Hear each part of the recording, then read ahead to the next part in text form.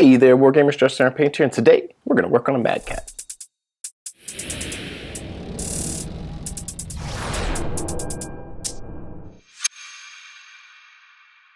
I'd like to welcome you guys back to the channel. Thank you for tuning in today. If you are a returning viewer, please alpha strike that like and subscribe button. And if you are a returning viewer, thank you for having my 6. I appreciate you having my back. Thank you for being an awesome lance mate, star mate, whatever the case may be. I appreciate you being here to help support what I do.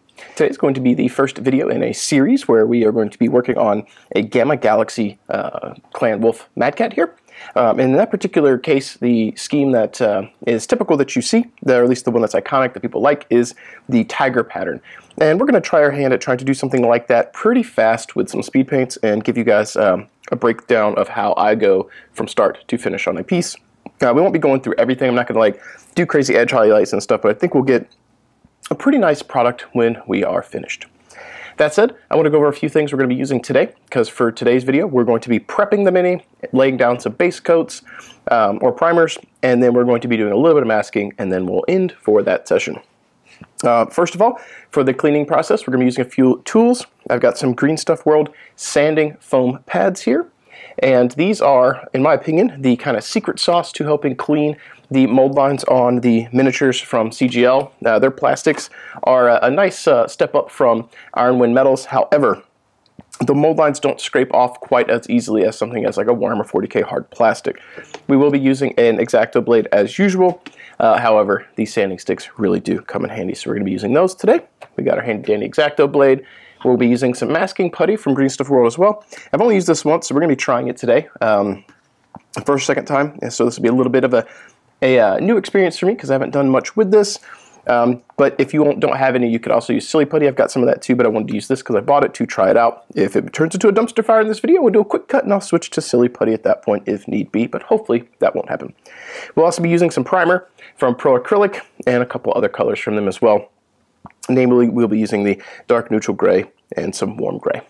So we get a little bit of highlights on the black. And if you're starting to piece some things together, you probably gather we're probably going to clean this model. We're going to prime this model. We're going to do some black transition colors on this model, and then we're going to mask it so we can get those tiger stripes. And if that is where you are at, that's exactly what we are going to be doing. That said, today, with that out of the way, let's go ahead and get zoomed in here, and we'll start working on cleaning up our Timberwolf here. Now, one of the things that we have to be careful with when we are using our X-Acto blade is the scraping doesn't always work super well, as I mentioned before. So we're going to come in and we're going to scrape off the mold lines as best we can. Now, one of the things I will say is, as an artist, I do my best to clean these, but as also a wargamer, if I miss some and the piece is finished, I don't stress too much. I've won some awards for painting at Nova, and I've still had mold lines on them, and it all depends on what you're looking for, who's looking, and how hard they're looking. And unfortunately, / fortunately, if you want to find fault with your piece, or if someone wants to find fault with your piece, they will find it. You can take any one of the pieces I've ever done, even ones I worked really, really hard on to get into CSO, and you could probably find a little mistake that I missed. If that happens, don't stress. Just take the finished model and move on and try and do better next time. Especially if these are for you to be playing games with and you're not as worried about a competition piece, don't stress too much over that. And that's kind of where I'm at. Like I said, I've got some stuff that's won awards that had mold lines on it that were missed, that even the judges didn't see. And if they looked really hard with a microscope or zoomed in with a photo, they would find it. But unless you're taking this 2-inch tall-ish Mini and blowing up to the size of your screen, in person, there's probably things that you're not going to notice. Additionally, when I'm working on minis, if I've got really nice highlights and stuff, when I zoom in or take a photo and zoom in and make it the size of my computer screen, those highlights don't look quite as good. And that is because we're working on something this small. When you blow it up this big, your highlights and stuff don't look as crisp because it's huge. You're magnifying it. So don't stress too much. Do the best you can and clean up your Mini. And if you miss something, it's not the end of the world. And if somebody says otherwise, well, it's not their Mini. They didn't have to worry about it. Painting miniatures should be a stress release, not a stress creator.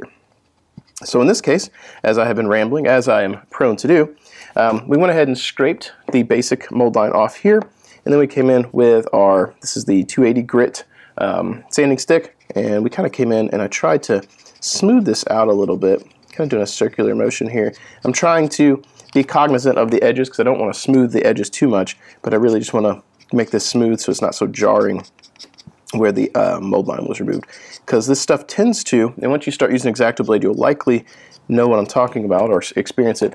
It tends to curl when you scrape, and it makes it kind of a pain in the butt to get all of that off. So these sanding sticks really do help. One of the things that is worth mentioning is that I have had differing experiences with their plastics. So some of the matte plastics I got from the first Kickstarter, the mold line removal was one way, and then the stuff from the second Kickstarter or recent force packs or action packs, whatever they're calling them, I think they're force packs, those have had a different experience with removing mold lines. So some of the plastics have a little bit of variance in their hardness, so your mileage may vary depending on what mini you're cleaning up, but these sanding sticks really do help. And right now this one's kind of scraping a little bit because this is the higher, or excuse me, the lower grit, so it's got more texture. We'll go to the higher grit, which will help you get a little bit more of a polish. And right now, I'm actually going to come in, and you can cut these. And I'm having a hard time getting in there under his arm, so we'll just cut that down. And we'll come in and clean up his little leg, because he had a little bit of a mold line going down the side of his leg there. There we go. And we'll do that over the rest of the model and try and just clean up as best we can the mold lines.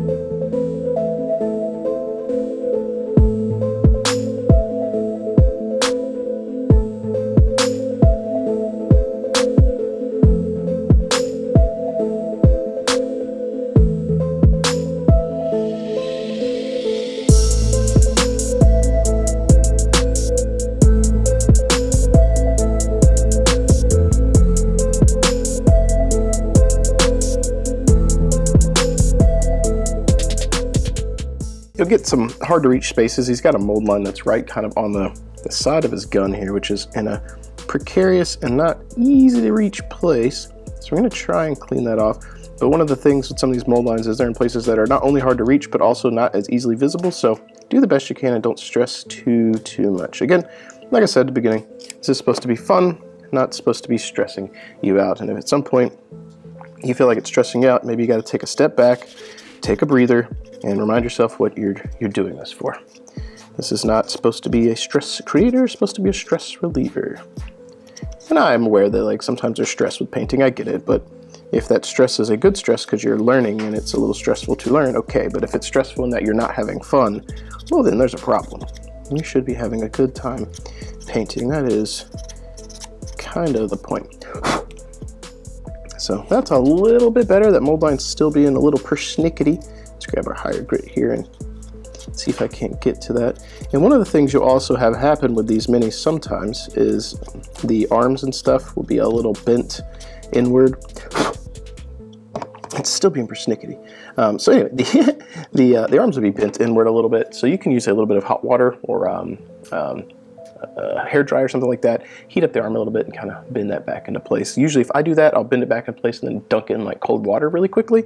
These aren't too bad, so I'm not stressing it too much, but that is something to be aware of, cognizant. That's more common on a thing to deal with on things like a Marauder with like a bent gun up top and stuff like that. But worth noting while we're in the cleanup phase, some of the stuff you might run into.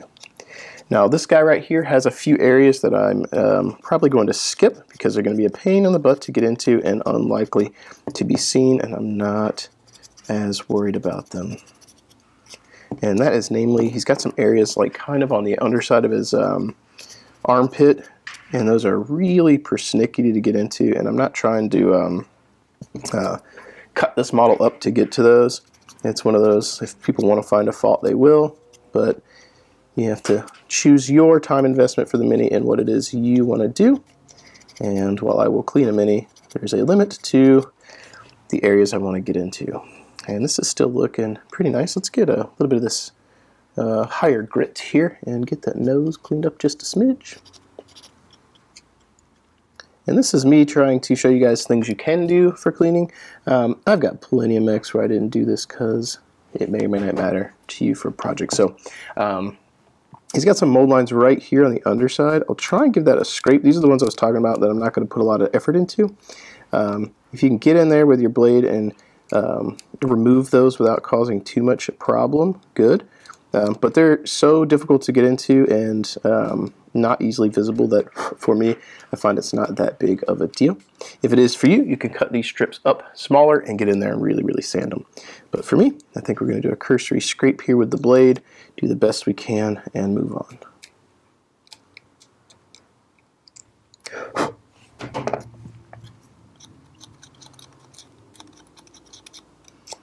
And I say that, and then I grabbed a little bit of the sanding stick to get down in there because, like I said, the material tends to curl, and there were areas that were not coming up with the knife and were leaving a curl, so I wanted to clean that. This one's mold lines are on the kind of top side here, so a little easier to get into, a little easier.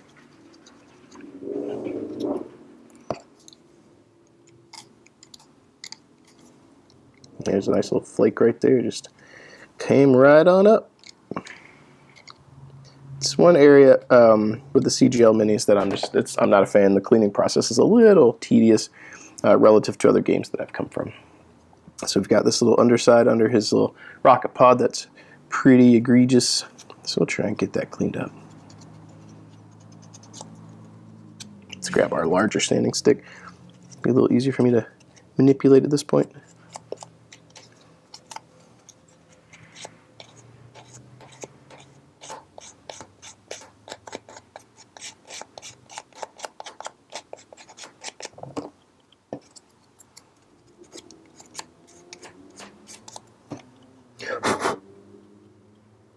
Still got a little bit of a line there.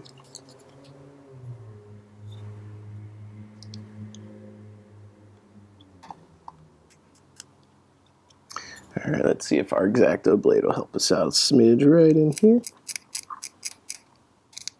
You can see where that stuff's kind of curling up.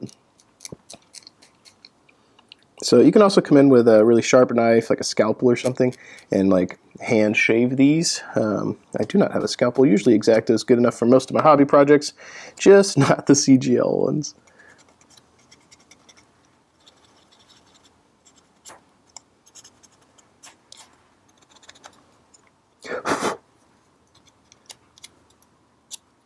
And we're going to try and flatten out that front just a little edge. All right.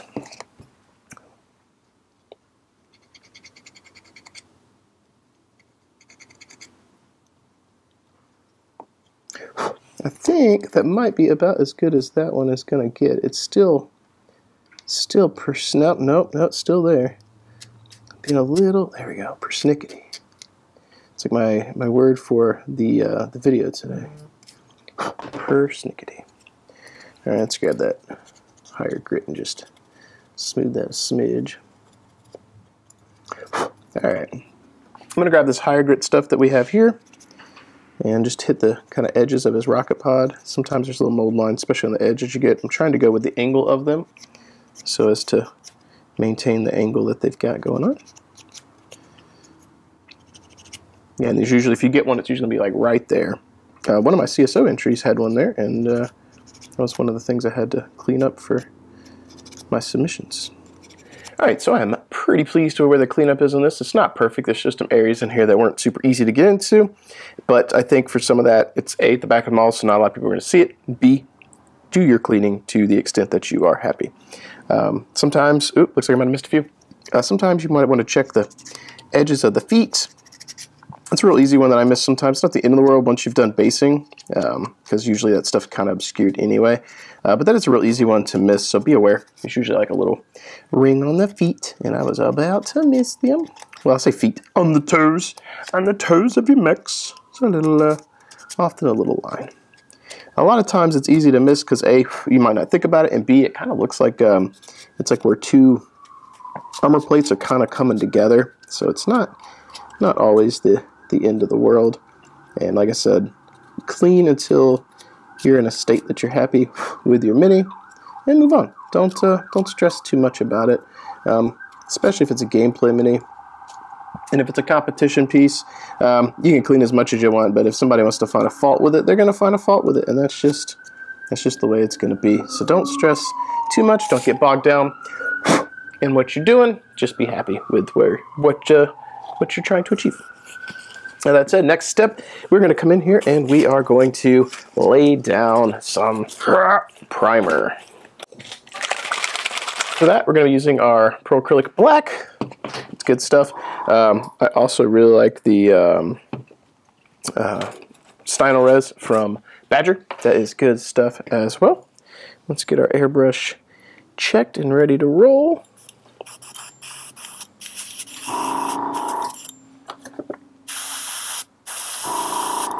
All right, so we're going to come in and we're going to prime this bad boy.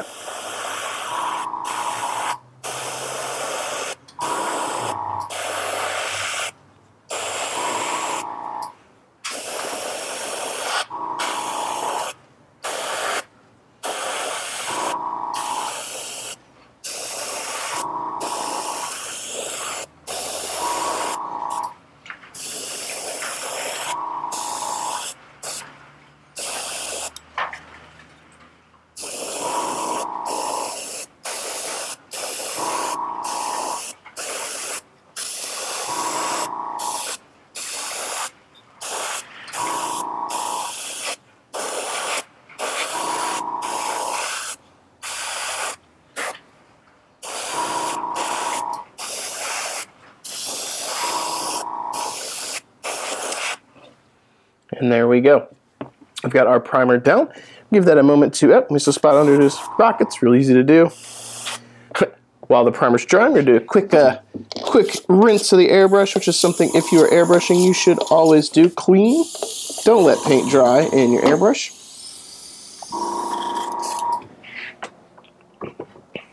And to speed things up, a pro hobby tip that I highly recommend for all of you is to have a hair dryer in your repertoire for your hobby space. It's going to speed up your drying of your minis and get you back to painting quickly. So in this case, we've got our handy dandy hair dryer, and we're going to hit this guy with the hair dryer until he's dry.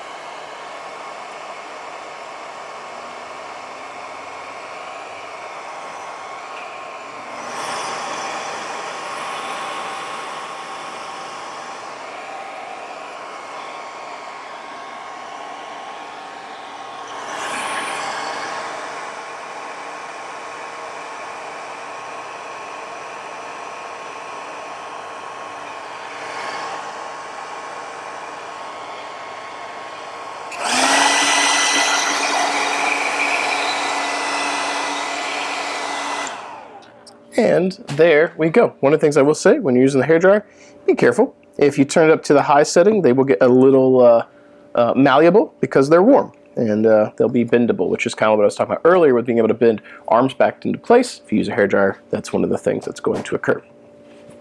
So next up, let's zoom out just a smidge. We're going to grab our dark neutral gray, clear out our airbrush first, add a little bit of water in there. We're going to grab our dark neutral gray. And we're just going to give ourselves a little bit of a highlight on the mini. Doesn't have to be crazy, don't need crazy super duper coverage because we're going to be putting the masking on anyway. So let's go ahead and put this in here. When I do this stuff, I usually put a little bit of water or thinner or something into my cup. Then I put paint. So that way the first thing into the bottom of the nozzle here is not paint, it is water so that it's not clogged. Then I mix a tilt and I mix on the side. Boop, boop, boop. And then we'll check consistency on the back of my hand. Reasonably happy with that. So we're going to come in at an angle here.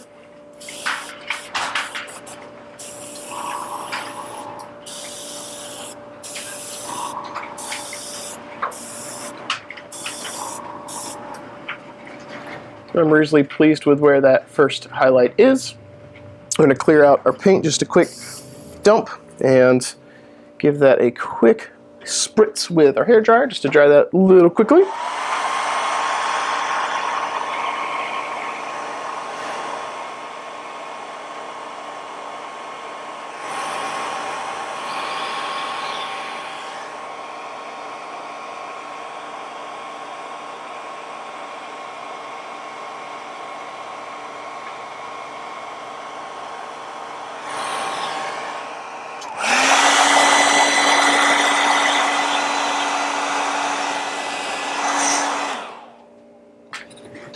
Alright, with that guy dry, now we're going to come in with our next color.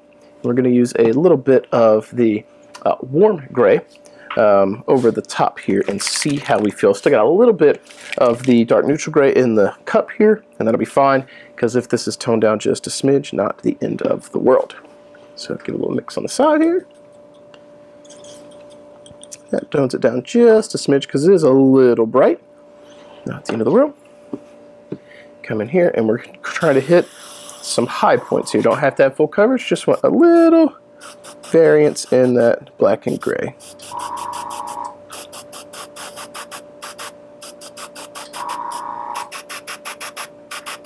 I want to tilt him here and get a little bit of the side of that rocket pod. Once our gray is now down, we've got the transition from black to gray, which is what we want. We're going to be prepping to do the masking portion of this part of the project.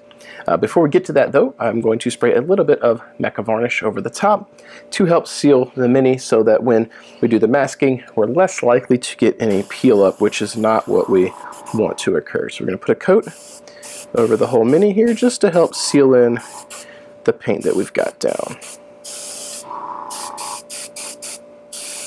I find this paint, or this varnish goes on pretty thin, so it's pretty nice through an airbrush. I believe you can thin it through the airbrush as well, but this stuff goes pretty nice through as it is. Now it is not the most matte of finishes. It's almost like almost somewhere between a semi-gloss or maybe a satin and a matte, maybe. I don't know how to describe it. For the final coat or final matting, I always use a different matte, but this is really good for what we're doing here. It's also really good if this is the only matte you're using, because it's designed for Gundams, the people who do Gunpla, and that the Gunpla stuff has a lot of handling done with it. People are reposing their minis, moving them around for their display cabinets or display cases or whatever. So this helps protect your game minis as well. If it's good enough for basically grown man's Gundam toys, it's good enough for your mechs. And then you guessed it, the next step, we're going to come in with a hairdryer and dry this bad boy off. With a little bro dry here, we're going to come in with our masking putty here and start trying to make our tiger stripes for our little mech. So we'll grab some of this here.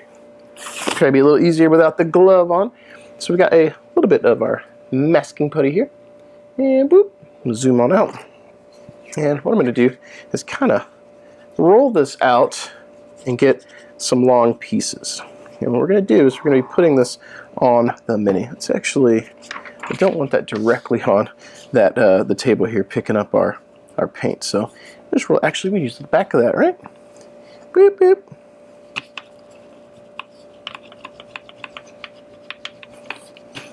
Just roll out a little bit of this. And essentially we're going to be making our tiger stripes with this mask. So let's come in, cut off a little bit here. Probably not going to take a huge amount. Actually, I want it to be even a little thinner.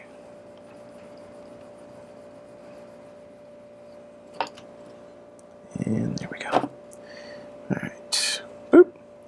We'll come in on our little Timby and find some spots.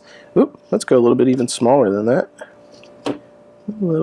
Find our spots we want to start putting our stripes on. So let's do some up here on the canopy. Let's get one that kind of goes across the top.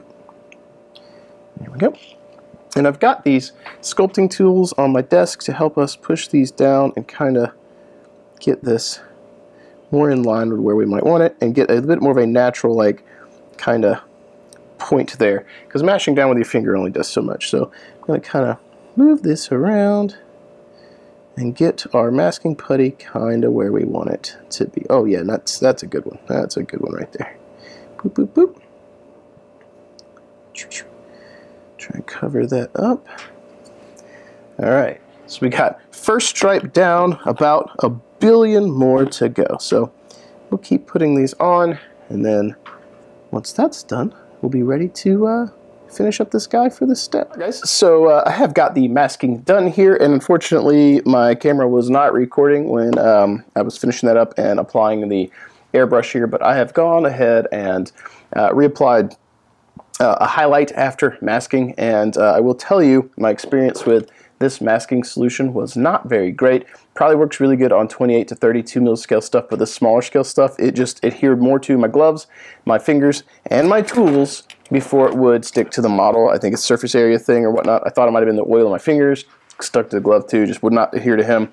So if you want more stripes, you can use, go in by hand with black, or you can use silly putty, which is probably gonna be a little bit better. But with that said, we've come back in, we've reestablished our highlight here with the white. One of the things I was talking about when I realized the camera wasn't recording was when you do this, make sure it's really thin passes. You don't want to have really crazy pooling of the paint on top of this, because if you get the pooling next to the masking, you get weird flaky paint, and you don't want that. So that said, guys, that's going to conclude step 1 for our Mini today.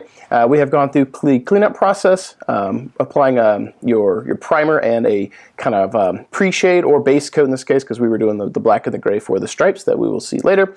And then we've prepped it for our future colors of paint, which will be in video number 2. So that said, if you enjoyed this, please hit that like and subscribe. As always, keep painting your models, keep rolling your dice, and I will catch you guys next time. If you made it this far, you're probably a viewer that already hits that like button when you see a video come up. You're probably already a subscriber, and you probably jump into the comments down below to help support the channel, to help support that algorithm. But if you're looking for some other ways to help support the channel too, make sure you check the description down below. Maybe you want to pick up some paints from Monument Hobbies. That's my paint of choice. The Pro Acrylic line is chef's kiss, good stuff. Maybe you want to check out some of the offerings from Death Designs, where I work in my day job. We got plenty of 3D printed products, as well as MDF terrain, some of the stuff that I have designed myself and we play with here on the channel. And if you're looking to bolster your Battletech ranks, miniatures, and offerings, make sure you check out Bobby from Fortress Miniatures and Games. He's one of the main supporters of the channel as well, and supporting any of these companies helps support what I do and helps to ensure that I can continue to bring content to all of you. If you want to become a super supporter, I highly recommend you guys check out the Patreon. You guys give that extra little edge to help push more content out, and I really do appreciate that. And my ultimate goal on the channel is to continue to be able to not only put out the content we have now, but to get to a point where you can put out more content later, whether that be battle reports or painting tutorials or just more rambles, anything at all. I'd like to be doing more content for you. This is something that I enjoy. I like being able to cast a light into the darkness to bring a little bit of hobby positivity to all of you and make you feel good, and also enjoy playing games myself. As we do the final sign off here though, I do want to go ahead and switch on over and do the scroll of awesome to showcase all the Patreon supporters, the super supporters of the channel, to give them some recognition for helping support what I do. Thank you guys so much, and I will catch you guys next time.